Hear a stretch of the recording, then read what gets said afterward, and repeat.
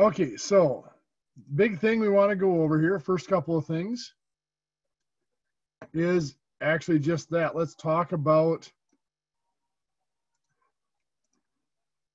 what our weekly assignments are going to be. So each week there are actually 4 assignments. The first one is the meet session. You can meet this requirement in one of 2 ways. Either you can attend the meet session. So those of you that are here now, get your points for the week. I can go back in actually and check the attendance. Meet records that for me and lets me know when you logged in, when you logged out, so I can see that you were here. You'll get your points just for being in the session tonight. If you have to leave early or you'll come in late and you're worried about it, you can do the meet quiz. Or if you don't attend at all, there's a meet quiz that will be posted here and will be posted as an object in Blue Quill. That needs to be submitted to my email. Make sure you list that it is Q1WW either in the subject or at the top of your email so I know what course you're from, what section you're from. Second set of assignments come from WebAssign, and it's the WebAssign homework. The WebAssign homework is worth, of course, the meet quiz is worth 8 points each week. The WebAssign homework is also worth 8 points each week. Now, when you do the WebAssign homework, there are help, and many of the questions are help topics, hints, connections to the e-textbook, the section of the e-textbook or whatever, that'll help you solve those questions. So you should be able to do really well on the homework. Homework is basically graded for completeness if you reach the threshold of 80%, because you need 80% to open the quiz. If you don't get at least 80% on the homework, the quiz won't open for you. And like I said, you can repeat the questions as many times as you want to. And there are those, well, not as many times, but you repeat, I think, up to 6 times. And then there are help topics for those questions that will give you hints and whatever on them if you're struggling with things. So really the only limiting factor on the homework as far as getting that 80% is time. So I always recommend people on that homework start early in the week. And break it up over a couple of days. Don't try to do it all at once. I mean, it's going to take you at least a couple hours for most of you to do that homework. So don't try to cram it all in. I have a lot of students that get in trouble. Everything's due on Sunday evening. Well, they start at 6 o'clock Sunday afternoon thinking they're going to get it all done. And that homework takes longer than they think, and they don't get the quiz done. The second part of the WebAssign work is the WebAssign quiz. The WebAssign quiz is 16 points each week. That, of course, there is no help topics. It is a one-shot. You get one chance to do the quiz. You can't go back and repeat it as many times as you need, like the homework. That's where you're demonstrating what you know. And then the fourth thing is application assignment. And the application assignment, I believe, is 16 points most weeks. It varies between 16 and 24 points, depending on the week. The application assignment is where the assignment pairs come in. I want to talk about the assignment pairs a little bit.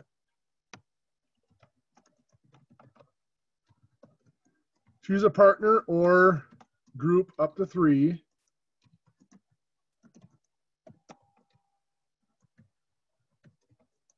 To discuss assignments with. Now, need to be clear on this one because it's a little confusing. A lot of students mistakenly think that that means you can work on the application assignment together and submit it as the same work. That's not quite how it works. For the application assignment, you can discuss it with your partner or partners, but you still have to go back and answer the questions in your own words. So sit down with your partner, connect with your partner with that that application assignment in front of you, go through and discuss it, but maybe don't fill out your answers. If you need to jot down notes, that's fine. But then go back later and answer those questions in your own words. It is still an individual assignment. There are really no official group assignments in this course, but the assignment pairs are just there as a resource for you to discuss the application assignment with, because it is a little bit different than what you see in WebAssign. So it might not look exactly like what stuff looks like in the textbook. I see there's a question here, so I'm going to flip back. Do you have to have partners? Good question. That comes up every class as well. You are not required to have an assignment pair. If you want to go it totally alone, that is up to you. I'm not going to force you, but it really does make life easier to have somebody to bounce stuff off of. So consider it. But no, you don't lose points if you're not working with a partner. All your assignments are still submitted individually, so I will never know if you're actually working with your partner, or even if you don't have one. I will post what the pairs are here. I've got to sort through my emails and get some lists written down. I will get that posted to the people that have declared that they're in assignment pairs. If you want me to assign you to somebody, let me know. So I'll match up people that are looking that haven't found. But if you don't tell me that you want me to assign you to somebody, I won't assign you. I'll just leave you working alone. So be aware of that. All assignments are due Sundays at 11:59 p.m. I have a question. Yeah, go ahead. So for the WebAssign homework, if you were to get a problem wrong, do you have to wait to redo that problem once you've gone through all of the questions, or can you just redo the problem like that you're on, I guess? The WebAssign homework should allow you to check the problems. Every problem you do, you should be able to check your answer and redo it before you move on. Okay, because I did the first homework that we have. I did the first question, I missed one, and then I went to redo it and got it wrong, and it said I couldn't try another question, so I was just a little confused. On some of the first assignment where it's a multiple choice or stuff, short answer and stuff like that, WebAssign might have limited algorithmic questions, so it might not be able to generate more questions. What happens when you get the question wrong and you go back to redo it, WebAssign will change the numbers. They have algorithms that do that. And so it's very possible that they only had 2 variations of that question or something, and you couldn't re-answer, or maybe there's only 1 variation of that question, it wouldn't let you answer it. Okay. But the homework is graded, like I said, on completeness. As long as you hit that 80%, so you're ready to take the quiz, you have your full 8 points. Okay. If you're short of that and there's a problem like that, let me know and I can try to help you adjust that score so that you can get into the quiz. Thank you. You're welcome. Okay, now another thing we need to mention is attendance. Franklin has a very strict attendance policy. You're required to complete at least 3 class activities a week. Now, a class activity can be submitting an assignment. There's 4 assignments a week, so if you submit all 4, you've had 4 class activities, so you've met more than your enough requirement. You can attend a meet session. Well, for this course, a meet session is an assignment, so that kind of fits in with number 1. Or you can contact the instructor. Send me an email, keep me updated on what's going on, whatever. Most of the time, that contact with the instructor, obviously, if you need to contact me about to meet your attendance, that means you haven't completed at least one of the assignments. Usually that's about an extension. I'll talk about extensions in just a minute, but be aware that the email counts as a contact, but then the homework, the extended homework, does not count, because if it's not done by the due date, it is not an activity for that week. So be aware of that.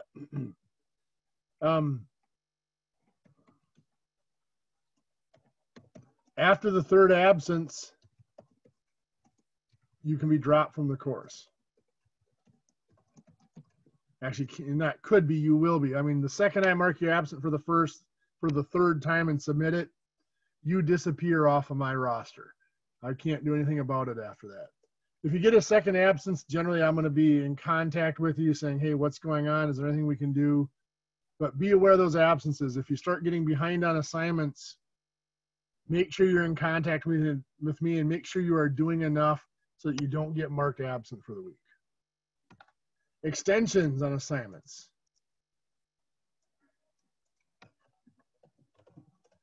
Technically, the official policy is must be at least 24 hours before the due date. It must be requested. So that would mean you'd have to request it by 11:59 p.m. Saturday night that you need an extension on the homework for that week. I usually let that slide up until about 12 hours before the due date, so up to about noon on Sunday. But don't send me an email at 10 o'clock Sunday night saying I'm not going to get done, I need an extension. That's going to be a late assignment, just so you are aware. You have to, there has to be some reason why your assignment's late, some sort of emergency or whatever, not just, you didn't get it done on time. And like I said, be aware that some of these assignments can take quite a bit of time to do. The WebAssign homework, some people might take 3 or 4 hours to do it for the week. Make sure you've allowed that time.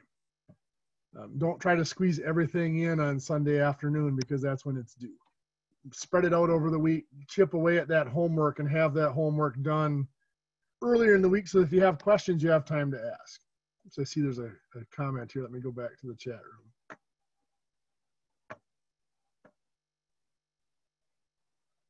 room. No problem. If you're a few minutes late, that is okay. That will not affect your attendance. You're here for most of the course, most of the discussion, so that would count as full attendance if you're 5 minutes late. Okay, so what I would recommend as far as your assignment orders or order of activities for the week.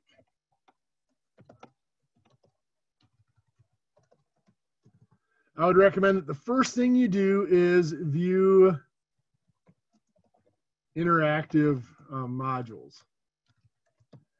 Franklin has some videos and some interactive lessons out there that you can access, and they're very good. Also along that lines, I also have some instructor videos that I have created and posted using the PowerPoints from the textbook created out there. Those are YouTube links. Those are posted every week as well. So for learning the materials, that's kind of your best options there. Then you have the meet session every week and the WebAssign homework. Like I said, much of the WebAssign homework has some help topics that you can access that allow you to get some help if you're struggling with one of the questions. So the homework is a tool to help you learn the material as you're doing the homework as well. Then, of course, from there, I would say the application assignment.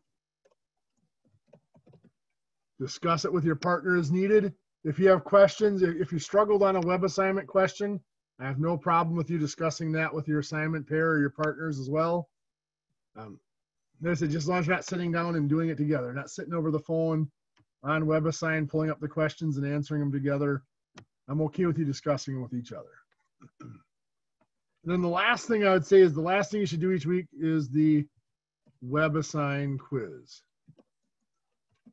The WebAssign quiz is the only thing that's really high stakes. You cannot go back and redo it. Once you've done it, you are done. There's no second chance at it. So I would save that till last until you are absolutely the most comfortable with the material. Now, with that said, if you're hitting the end of the week and you're running out of time, it's like 10 o'clock on Sunday night, go ahead and do the WebAssign quiz. Because the WebAssign assignments, the homework and the quiz at 11:59 p.m., those will cut you off. Even if you're in the middle of the quiz, it'll cut you off and boot you out.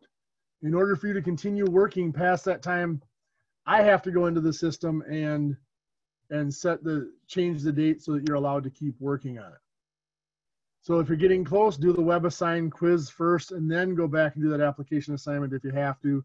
You can submit that a little bit after midnight and you're not going to get cut off. Generally, I give you a couple of freebies during the semester. If you submit it, if you're submitting it by the time I get online in the morning and look at my computer, look at the assignments, I generally don't, cut hairs about exactly what time it was submitted. So if you need a little leeway, that's the assignment you can take it with. Anybody have any questions on procedures or types of assignments or anything like that?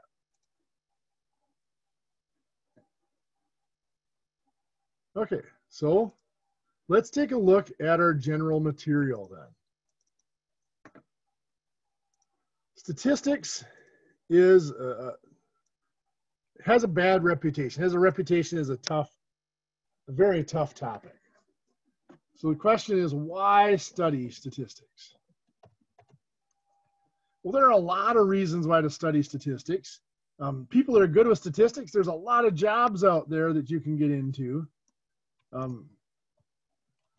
High-paying jobs, actually, that are out there that require or that use statistics as their main function. We're not necessarily expecting you to be a high-functioning statistician after one course, but some of you have actually had statistical concepts before. If you're building up at this point, you should start seeing some connections. You're getting closer to it at least. But obviously there's more work you'd have to do. The main purpose of this course is to make you a responsible consumer of statistics. What does that mean? Well, there's statistic in the news all the time, especially in election year, saying, the approval rating is 35% of the population approves of the job the president's doing, or 42% of the population will vote for candidate A. Those statistics are everywhere. Recognizing, what are the possible flaws in those statistics, or what questions should you ask before you believe in those statistics. Also, advertising, marketing has statistics all over in it. And again, understand what it's really saying. When they say 4 out of 5 dentists recommend, this toothpaste, that doesn't mean 4 out of 5 dentists are saying this is the best toothpaste. They're just saying this toothpaste meets the minimum requirements that they would want their patients to have. And of course, making informed decisions. Most of what would help you make some difficult decisions is going to come to you in the form of data or statistics. So being able to view it, organize it a little bit, and then use it to make your decision. In business, informed decisions, statistically based decisions are the key to a successful business. If we look at most of your major corporations, your CEOs and CFOs, they have 2 things in common. One is a background in statistics. The second one is a background in accounting. So they understand the money coming in and out, the statistics to use the information to make decisions.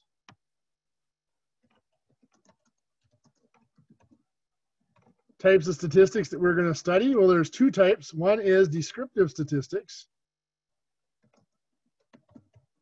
And that's exactly what it sounds like. Just describe what's the current situation look like. What % of the population plans to vote for this president? What % of the population believes in this law or whatever. Then there's inferential statistics.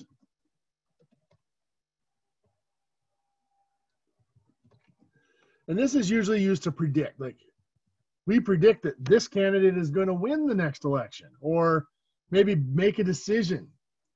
Well, we feel it's best to market this product over the other one because we think this is the one that has the best chance of success.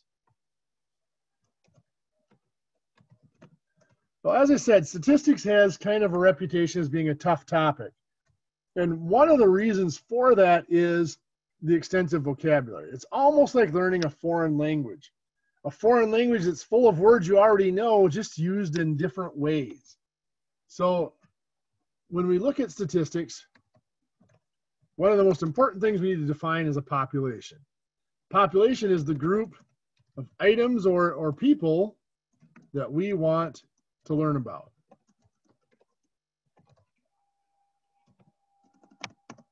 Well, then from that, we have what's called a parameter. A parameter is information describing a population. If we go back to the voting example, let's say that we want to figure out We want to predict who is going to win the election. Well, our population there, you got to be very careful to define it. It's not the candidates that are running for election. I mean, you may think, well, they're the ones that are going to win or lose, but it's not their behavior that answers our question. The behavior that answers our question comes from the voters. Who do they vote for is going to determine who wins the election. But it's not all registered voters. It's only the voters who plan to vote in that election or will vote in that election.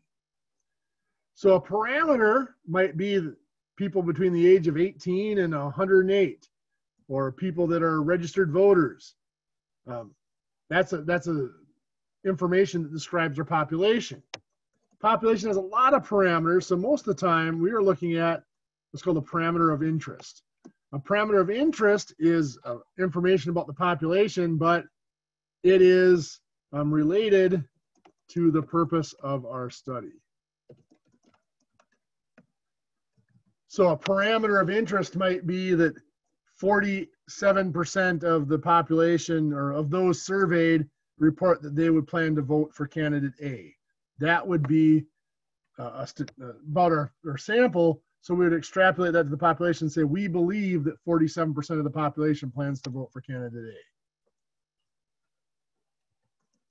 A. A census is an attempt to gather information about a population. The United States is in the middle of a census right now. The 10-year census is going on for 2020. Gathering information about the population. They never have truly achieved a census. They've never actually gotten to everybody in the population. That's difficult to do, but they've come close. So the next thing we want to discuss is a sample. It is a subset of the population. It's a subset chosen from the population. So the subset chosen from the population, obviously smaller than the population. Why would we do that? Well, we'll talk about that here in just a little bit. A statistic is information describing a sample. Just like a parameter describes the population, a statistic describes the sample. And a survey, of course, is gathering information from a sample. So you can see a lot of parallels between samples and populations. So actually, we'll go to the next page for this. The big question is, why use a sample?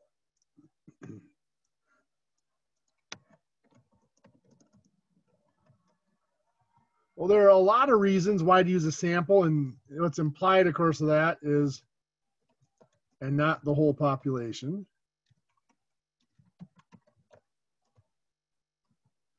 The big reason, the first two are always out there, time and money. If you wanted to try to survey every vote, actually census every voter, registered voter in the United States and who they're going to vote for, it would take a lot of time. In fact, you probably wouldn't be done before the election would be over long before you were done with the survey. And it would cost a lot. You'd have to pay a lot of people to do it. You'd have to have supplies, equipment, and whatever you were going to use to gather that information. It would be expensive.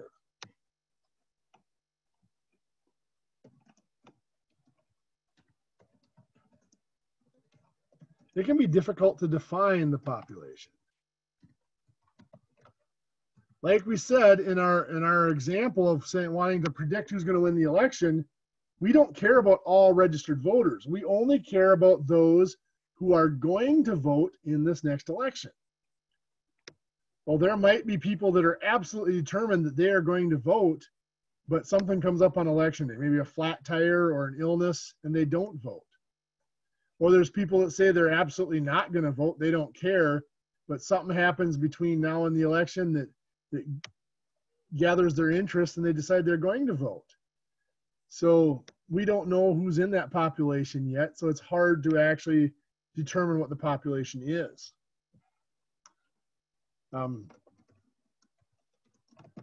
Changes over time. It's very important that when you gather information, that you gather it from everybody under exactly the same conditions. Now that's very difficult to do, but you have to try to come as close as possible. What do I mean by that? Well, not realistically, in a perfect world, it would all be gathered in the snap of a finger. You would say, I want to gather information from these 200 people at 6 o'clock tonight. At 6 o'clock, all 200 of them will be contacted at exactly the same time. You get the information from all of them at exactly the same time. There's your data. Exactly at the same time, a snapshot. Well, that's not realistic. That would be the perfect world, but we can't do that. So it's spread out. So let's say you're going to spread it out over 3 days, Monday, Tuesday, and Wednesday. So you call a third of the people on Monday, you call another third of the people on Tuesday. Well, then Tuesday night in the news, a major scandal comes out about one of the candidates. Well, you cannot just continue on and survey the last third in the next day because the conditions have changed. Many of the people you already surveyed could have very well changed their mind about who they're going to vote for based on this new scandal. So you have to try to make sure that all the information is gathered under the same conditions. Now, this next one doesn't necessarily apply to people, I hope not at least, but it applies to manufacturing and quality control, and that's destructive testing. Let's say you're going to make a basket, and that basket has to be able to hold a certain amount of force. So what you're going to do is you're going to take one of your baskets, you're going to put it in a machine, and you're going to apply force to it until it crushes the basket. And then you're going to measure how much force that took. And if the force that it took to crush the basket is significantly larger than what it needs to hold, then you're going to say it was most likely strong enough to hold that weight. Well, you can't test every basket because testing it destroys it. It crushes it. So you need to test enough baskets that you're relatively sure the rest of them are going to be good enough, but making sure you leave enough that you have enough to sell and make a profit. Now, those are just the main 5. There are others out there that you run into that would be a good reason to take a sample over the whole population. But as you can see, it's very difficult to gather information from the whole population. So most of the time, using a sample is about convenience and using our limited resources. Beyond that, we strive for something called a representative sample. In a representative sample, the sample statistics are the same as the population parameters. Now, they're never exactly perfect, so there's always something called sampling bias. Sampling bias is that difference between, struggling to type tonight, the statistics and the parameters.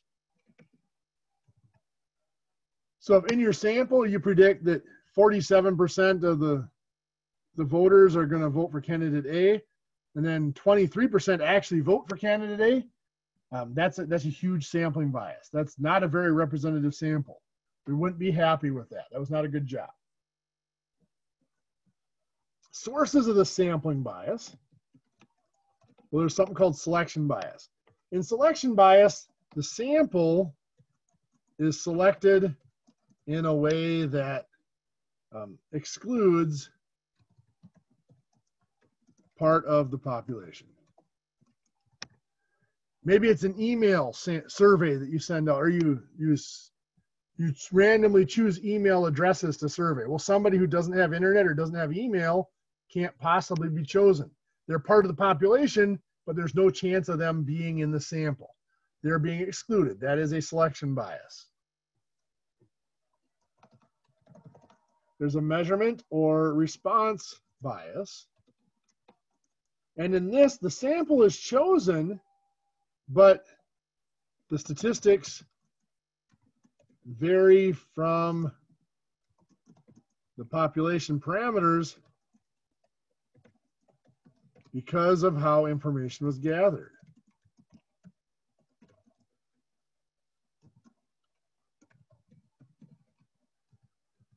This could happen in a lot of ways. Maybe the way you worded the question. You might have worded the question in such a way that a certain portion of the population was turned off by your wording. It could be symbolism. If you want to do a political survey and get very liberal responses, send it out in an envelope that has the logo of the National Democratic Party. People that are conservative will see that, and many of them won't even open it because they're not part of the Democratic Party. So there's things like that that can cause those reactions so that people respond in a certain way, or only a certain group of people will respond because of those little influences. And then there is a non-response bias. And in a non-response bias, the data differs from the population because the data is not gathered from the whole sample.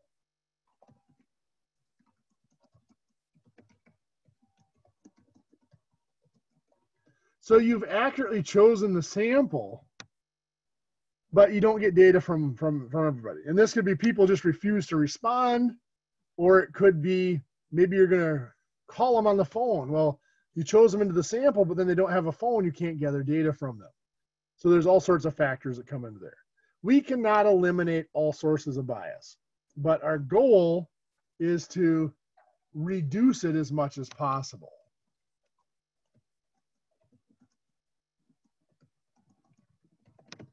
So how do we do that?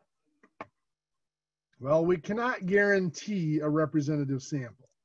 As we said, we can only do as much as we can to make it more likely that it's going to be representative.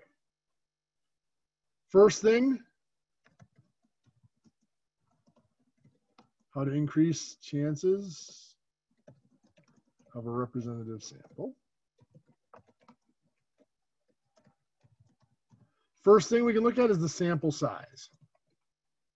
I can't walk out the door, ask the next two people I see who they plan to vote for, and if one of them says candidate A and the other one says candidate B, I can't then conclude, hey, the population is split 50-50 between the candidates. Way too small of a sample. You also don't want to get too large of a sample because then it takes too long to gather it and it's gathered under different conditions. So you have to have kind of a balance on the sample size. You need randomly selected samples. No bias. Don't make sure that when you're selecting it in such a way that nobody is systematically excluded from that sample. So we have a random sample. What does a random sample mean? That means that every item in the population has an equal chance of being chosen for the sample. That sounds great, but there's actually something called a simple random sample, abbreviated SRS from here on out. And a simple random sample is if choosing a sample of size n, n is the variable we use to denote the size of the sample. If we say n equals 40, that means there's 40 people in the sample. All possible samples of size 40 from the population have an equal chance of being selected.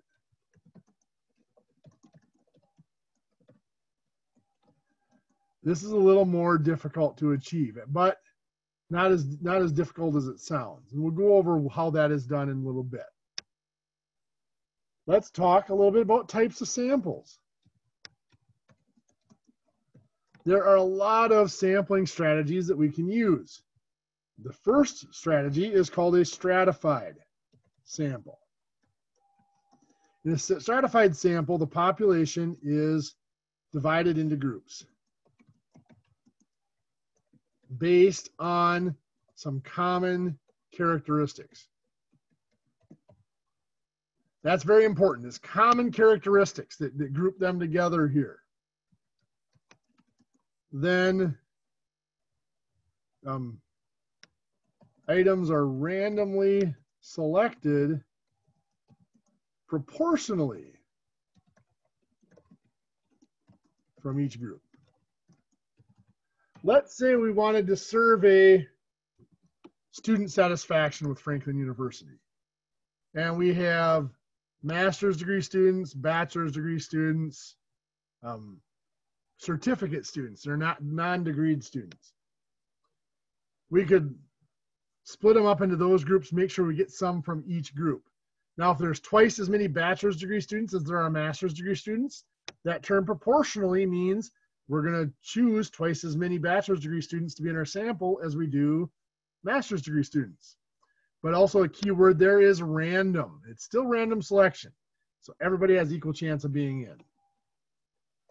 This is a random sample. Everybody in the population has an equal chance of being selected. It is not, however, a simple random sample, because in a simple random sample, it would have to be possible to choose a sample that everybody came from the same group. Everybody was a master's degree student. Or to choose a sample that excluded one group. Not that you did it intentionally, it was done randomly, but it would have to be possible. Next is something called a cluster sample. In a cluster sample, we still divide the population into groups. But now it's based on proximity, or based on ease of gathering data. Then whole groups are randomly selected. So now, here's the thing. The big difference between stratified and clustered, there's two of them. In the stratified sample, the groups are grouped together based on a characteristic. Master's degree students, bachelor's degree students, certificate students. In a cluster sample, they wouldn't be grouped together based on characteristics. They're grouped together based on proximity. So they might be grouped based on what class they are in at 1 in the afternoon on Tuesday.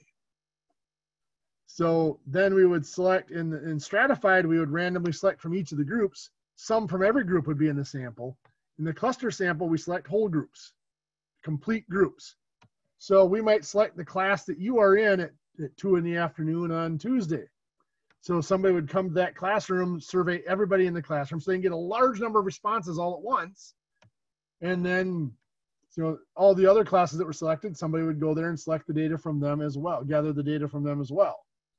So the complete group, if one person in the group is selected, the whole group is selected. Whereas in the stratified, it's randomly from within each group.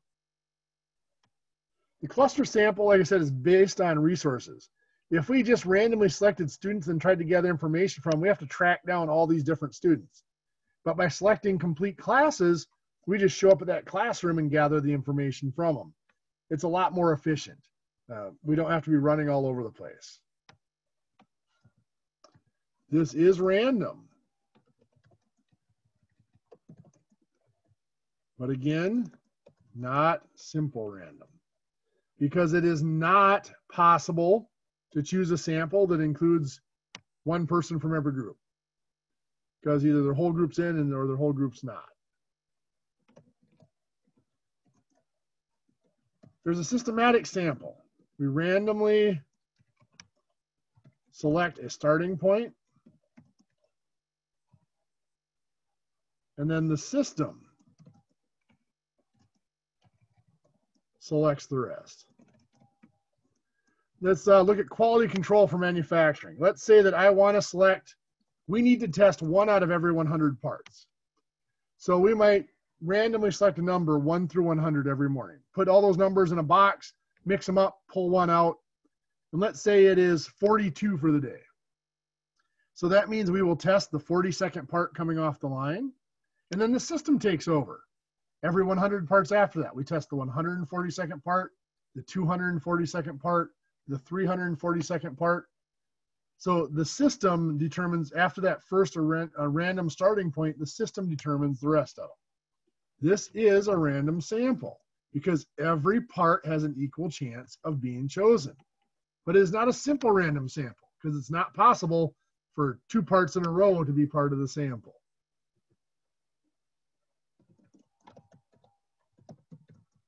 There's something called a convenience sample. Convenience sample is take what is easy. This is, like I said, I run out the door and I just survey the next 100 people I run into. That's a convenience sample. Convenience sample is not even random. So if it's not random, it can't be simple random either. Convenience samples need to be avoided. There's a convenience factor in almost all samples, but you want to limit that as much as possible. So what is a simple random sample? Well, put all the names in a hat,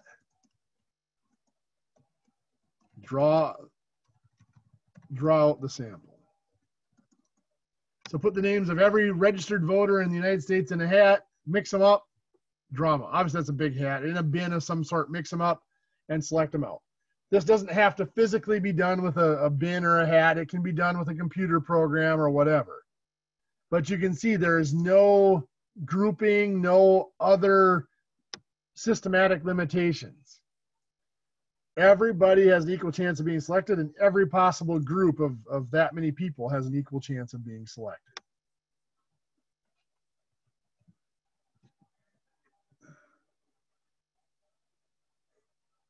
That's what I'm looking for.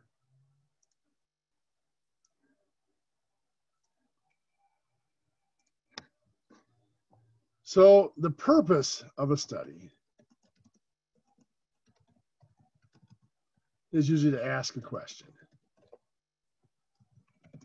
The answer to that question is called the random variable.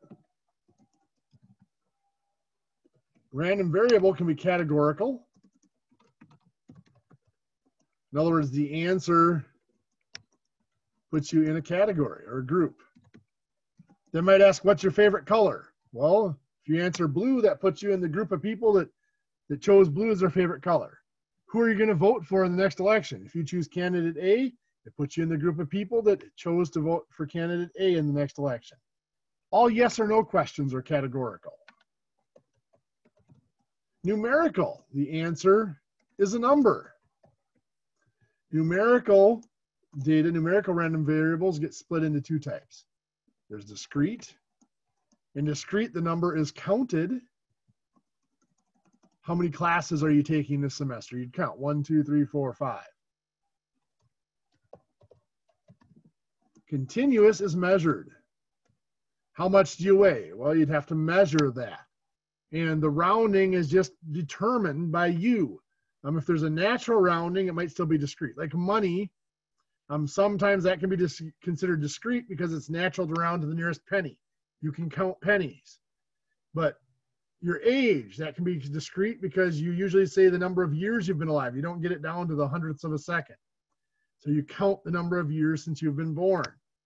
But the time it takes to tie your shoes or the time it takes to complete a task, that's continuous because you have to decide where you're going to round that off. Are you going to time it to the 10th of a second, the 100th of a second, thousandths? There is no natural decision there. You have to decide where that time is going to be rounded. So let's look at types of studies for gathering data.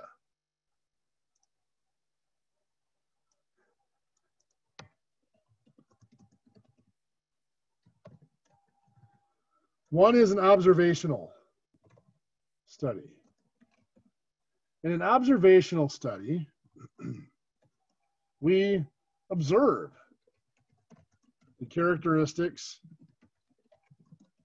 of a selected group. So you select a group and you just sit back and watch, see what happens.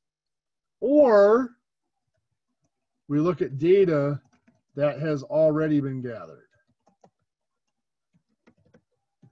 That can be an observational study. You don't actually impose any conditions. You just watch what's happening. Like a nature observation, that's an observational study. You might watch the lions attack the gazelle. You don't get a gazelle and send it out there in front of the lions. You didn't do that. We don't have that kind of power. You just watch to see what happened. That's observational. An experiment, you intentionally manipulate a variable. This variable is often called the predictor variable or the, just lost what I was thinking there, or the explanatory variable.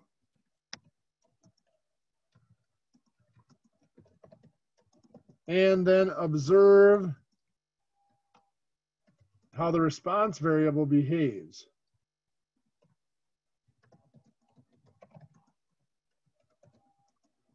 As a result. So what you might do in an experiment is go to a bowling alley. You watch people bowl, and then they go, after their first game, you go and change the balls they're going to use, make them use a different ball, and see how that affects their bowling and their score. That's an experiment. You actually changed something. You manipulated it. There's something out there called confounding variables. These are variables that are outside of our control that might affect one or more the other variables. A great example is, let's say you're measuring people's weight and their height, and you determine that as people get heavier, they get taller. Well, gaining weight isn't going to make you taller, but getting older might make you both taller and make you gain weight. So there's that confounding variable of age that affected both of the other variables you were looking at.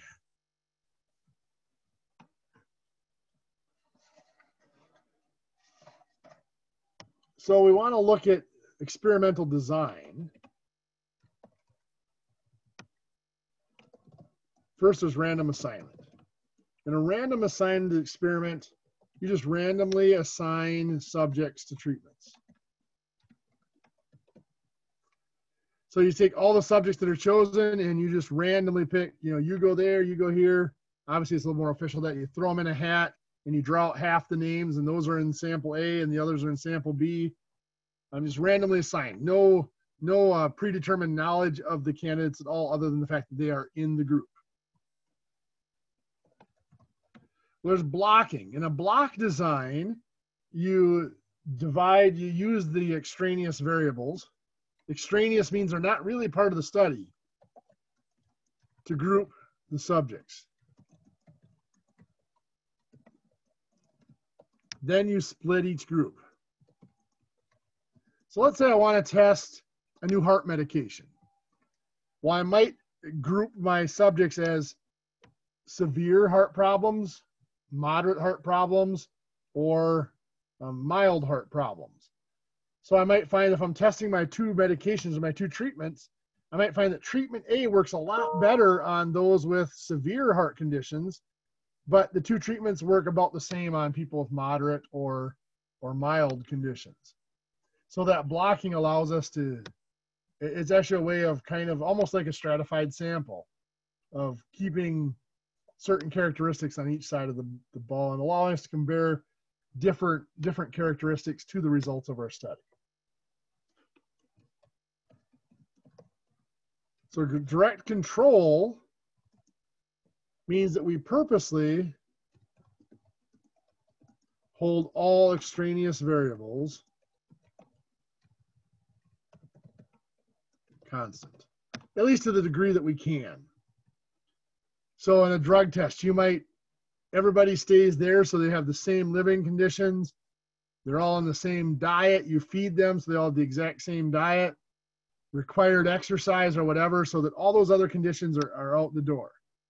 In reality, it's almost impossible to have perfect direct control. There's always extraneous variables that sneak into it.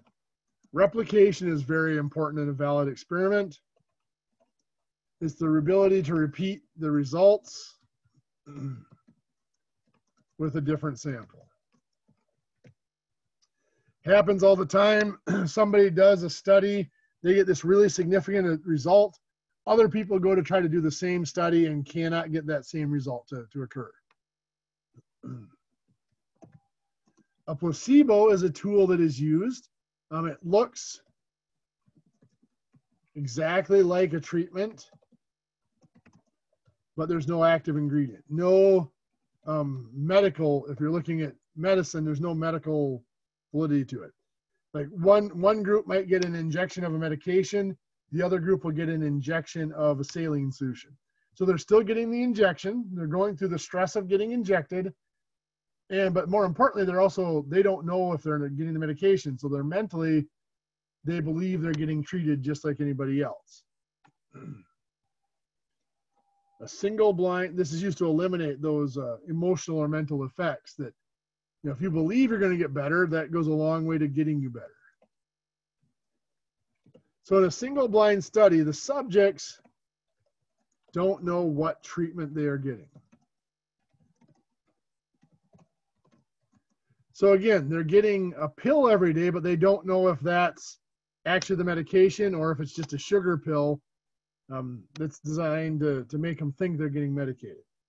In a double-blind study, all workers in contact with the subjects don't know who is getting the treatment.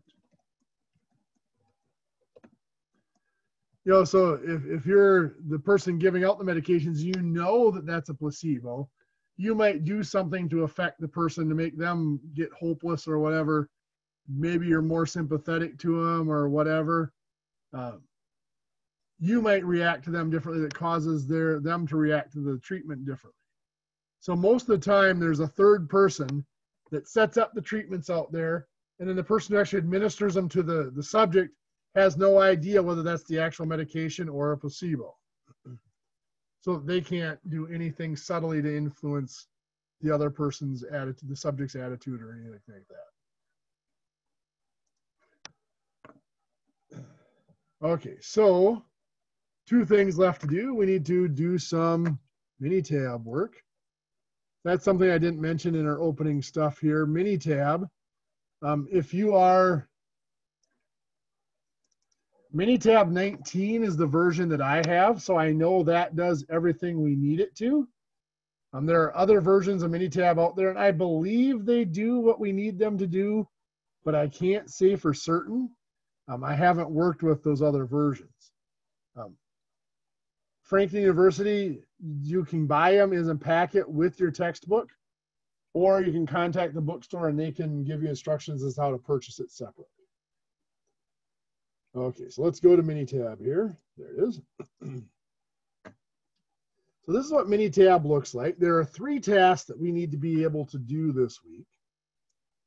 One of them is to make a bar graph.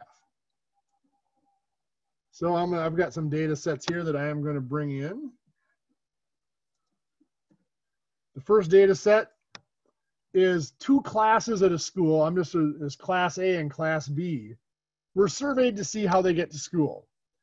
Whether they rode the train, a car, or dropped off in a car, or if they rode a bus. So if I want to make a bar graph. Now, one big difference here between this and Excel is, notice there's this blank row up here. That is the title row. We name our columns in that row. I'll go back. Somebody's got a question here. You do need a class key to register in WebAssign. If you look up at the preliminary objects, there should be an object that says that has the getting started in WebAssign. The class key should be in there for you. So you do have to get used to naming these, and you have to make sure that they all have a different name. If you try to name 2 columns the same thing, a Minitab is going to get upset with you. So we're going to go up here to graph. These graphs are arranged very specifically. These are multivariable data here. This is numerical plots here and here. And then this is our categorical plot. So this is a bar chart for categorical data. So we select bar chart. There's 3 different options here. Counts of unique values. That's where you just have a list of the responses and you want Minitab to count them and group them together. That's what we're doing here. A function of a variable, we're not going to get into that in this course. That's a little bit more of an advanced thing. Or values from a table, and we'll look at that example in a little bit. So right now we want counts of unique values. We hit OK, and we need to select what variable we want it to count. So we're going to take transportation. So I'm going to double click it, and there's transport. Now these options here allow us to do different things with our data labels. I could add use Y labels, but I'll come back and do that later. I'm just going to click OK for now. It's going to give me a basic graph. Running a little bit slow tonight. there's our basic graph. We got the numbers that have bus, car, train. Now what I have up here, this is not the actual, this is a picture of the graph, not the graph itself. If I want to edit it, most of the time I have to double click it to open up the edit window. So I can right click here and go to graph options. Maybe I want to show Y as a percent rather than a number. Rather than knowing that 15 people rode the bus, maybe I want to know what percent that is of the total. Well, that's 50% of the total. I might want to do them in increasing order from least frequency to greatest. That'll switch them in order. If I go default, I think it goes automatically goes alphabetically is the way Minitab organizes them. If I want to go back and change a setting in the main graph thing, I click this little window up here. It takes us back to the last command window that we had open. So I'm going to go to my labels here. I'm going to click data labels. I'm going to say use Y value labels. What that does is you notice now each bar has the number on top. There are 15 that rode the bus, 10 that were dropped off in a car, 5 that rode a train. So little things that we can do there. What if, oops, we got some questions here. Let me jump back here. No problem. Go ahead and go when you need to. You've been here for an hour. You're good.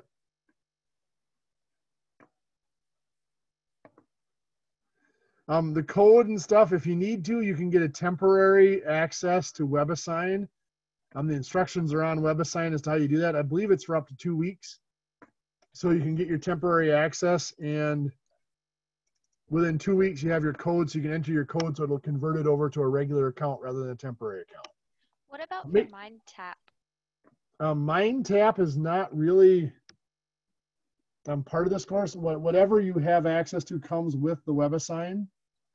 MindTap is really just the e-textbook. So that is all part of your WebAssign stuff. So there shouldn't be anything separate for that. Okay, thank you. You bet.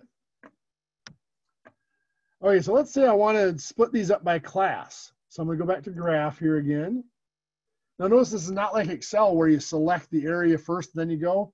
I select the command first, and then I tell it what data to use. So this time I'm going to say I'm going to leave it as counts of unique values when I ask for a cluster bar graph. This is saying I'm going to cluster them by one variable and then split them up by the other. So I start out, let's do class and transportation. So say I'm going to cluster them by class, then split them up by transportation. So this is class A and class B, and then within each class, the type of transportation they used. Contrast that with if I did it the other way. I click transportation first. So I'm going to get rid of that. Transportation first and then class. Now this is going to group them by their type of transportation, bus, car, or train, and then what class they're in, A or B.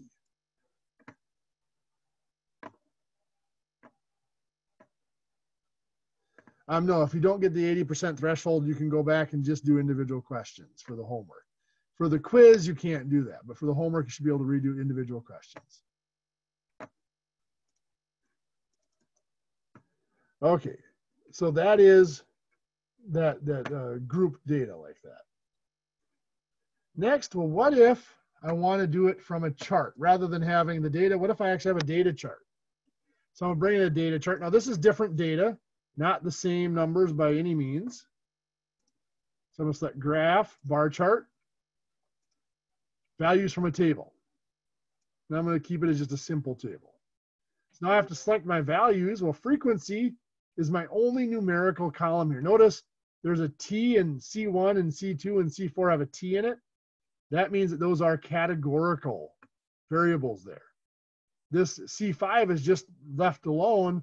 That means that's a numerical data set. So I choose my numerical data set, my frequency. Click here for my categorical data set. That's going to be my mode that I'm going to use for that. Again, make sure you see that I noticed that I labeled that as mode rather than transport again, just because I need to make sure there's different names for those. And here it goes. It just graphs my table for me. Now, if I go back to here again, I can click on labels and say, you know, add the Y label, so it gives me the numbers on each column, so I can add those in at any time. So that is the bar graph. Oops, I want to go back here, Sage. I forgot something. How about the grouped bar graphs that we have here? We can actually convert those if we want to. Trying to remember where I do it here. Is it here? Nope. Oh yeah, it is. So I open it up and I just right click on it and I do graph options. And here it says stack innermost groups. If I click that, it'll convert it from being several bars to being stacked. So within the buses, the blue part of the bar is from class A, the red was from class B. I could have done that with my other one as well. If I open that up, I'll right click and go to graph options, stack the innermost. And now this is class A. The blue are those that rode the bus. The red are those that are dropped off in a car, and the yellow is the train. I can switch it back just as easily by right clicking, go to graph options, and just unclick that little checkbox. And there we are. Okay, let's look at a pie chart. So pie chart, again, categorical data. Minitab does not do well with counting the variables for pie chart. So typically we give it a little table like this for the pie chart. So we're going to graph pie charts down there by the bar chart. That's the categorical section. We're going to click charts from values from a chart. Click our categorical variable. This is the causes. So what we're looking at here, this data set is a tire shop that replaces, automobile tires, looking at the different causes for the tire needing to be replaced. Could be a puncture in the tire, broken bead, worn out, bad valve stem, or sidewall damage. So the categorical variable is those causes. The summary variable, well, that is labeled FRAQ, so that's what we use for the summary variable. And we'll click OK, and there's our pie chart. There's a lot of things we can do with this. Let's open it up. If we right click and go chart options, rather than just having the bars listed or the wedges listed around there, I can go from smallest to largest. This would be increasing volume. Click OK. Notice this is the smallest and they get bigger as we go around. Or I can go opposite. I can go decreasing. It goes from largest to smallest. There's my biggest and they get smaller as we go around. Or I can change where they start. 90 degrees is up and down, so that's where they're starting from right now is that vertical spot. But I could change that to 180 degrees. So now they start over here is 180 degrees. They start from there and wrap around. Now if I go back in here, let's click on labels, slice labels. Maybe I want to put the name of the category in there and its percent. I could do I'll do the frequency as well. I can include them all, what the heck. And then I click OK, and notice each slice now has puncture. There's 93 of them that are punctures. That's 20.9%. Broken bead, there's 178 that had broken beads. That's 40%. Now, since I have these labeled, I might not want this key over here anymore. So I can just right click that and hit delete and make it go away. Actually, sorry, left click that and hit delete and make it go away. And I have a pie chart. Next thing we want to do is a dot plot. So this is a numerical variable. So what I'm going to do here is I'm looking at, we have two professors that teach sections of the same course. And let's say they want to compare the performance of their students. So they write an exam together and they give a common exam to their groups of students. The scores of those students are going to be recorded here. So the first column tells us what section they're in, if they're in class A or class B, professor A or professor B, basically. And the second column is their score. So we're going to go to graph. Now dot plot's up here in the numerical graph, so it's like dot plot. And we're just going to select simple. And we have to select from one of our numerical variables. Well, score is the one we want. We click OK, and there is our dot plot. Now we can make that bigger or smaller as we want to. You can see there's nobody scored 95, nobody scored 85. There's some gaps in there, but they do seem to be relatively evenly spread out.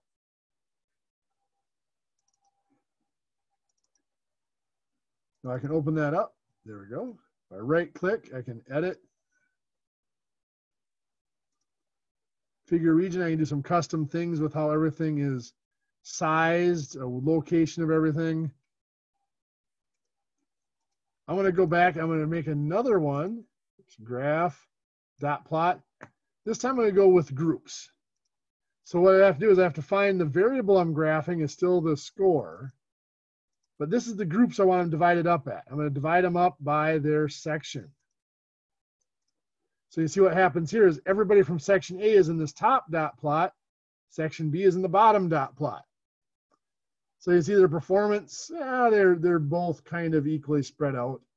B might have a few more lower scores and a couple less higher scores, but they're pretty even. I can select graph options. I can select stack dots. You see what happens now is the blue dots are from section A, the red squares are from section B. I'm not a big fan of that display, but there are sometimes you might want it. We can go back and uncheck it, and it goes back and splits it into two separate graphs. I prefer it as two separate graphs like that myself. So those are the different graphs that we need to be able to do for this week in Minitab. Each week I will try to go over all of the different functions you need to be able to perform in Minitab to complete that week's assignments. Now with that said, I know many of you are probably proficient in Excel. If you use Excel, there is no penalty for that.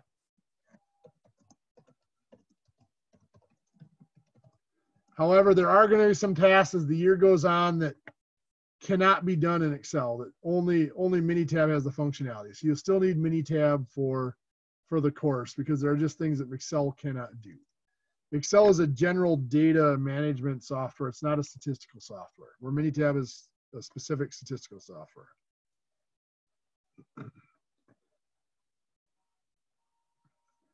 The software, there's an access code on the hub that you can get with your textbooks from the bookstore, or you can buy it separately.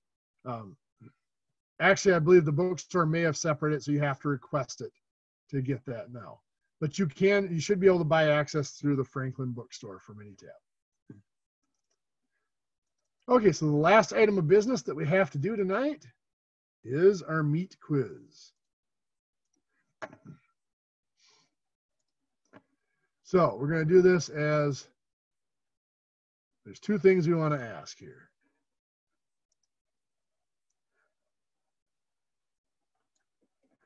So the first thing we're going to ask, there's a hospital that wants to survey their employees about their benefits, about their insurance benefit.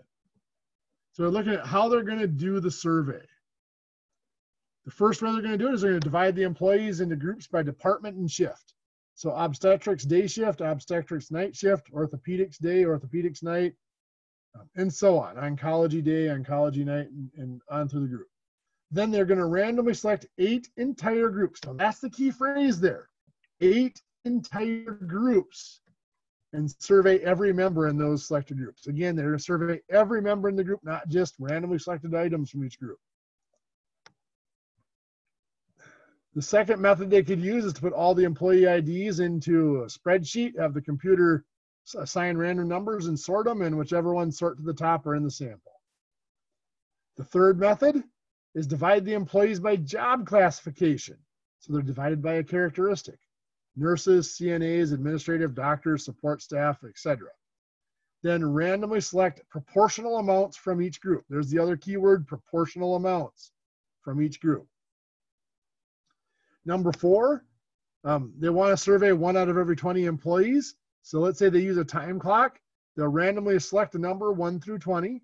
In this case, let's say they selected 14. And then they'll survey that employee and then every 20th employee after that. So they'd survey the 14th employee, the 34th, the 54th, the 74th, the 94th, and on up the line. So you don't have to answer these. You met your requirement by being here tonight. So don't worry about it. I want you to take a minute to think about those and how you would answer them. We're going to go over them here in just a second.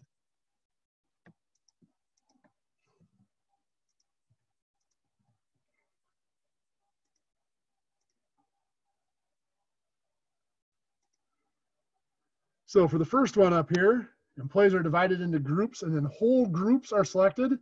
That is a cluster sample. The key is they were divided by convenience, day, night, department, whatever. And then the whole group was selected. Every member of the group was selected.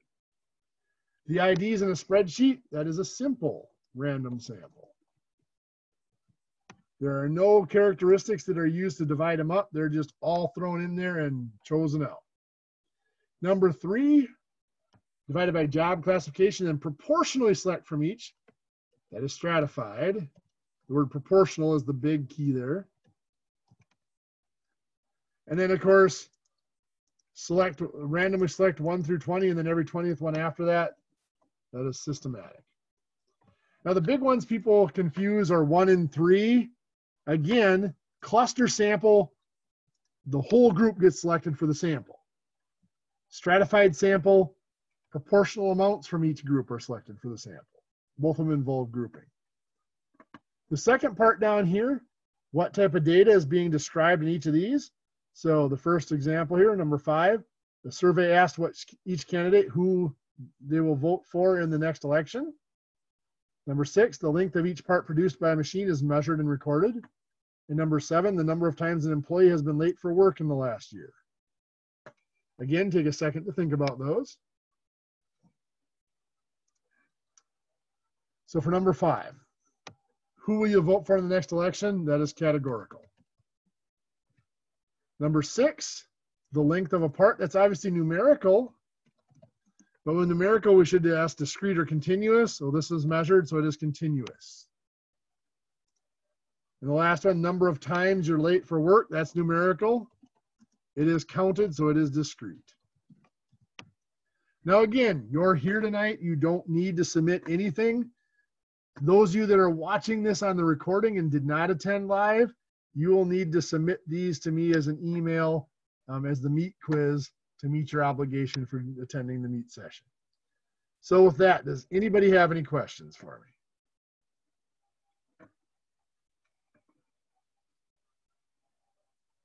Okay, that is a mouthful. I realize it's a lot of stuff to look at for one night. So you all have a great week. I'm going to shut off the recording. If anybody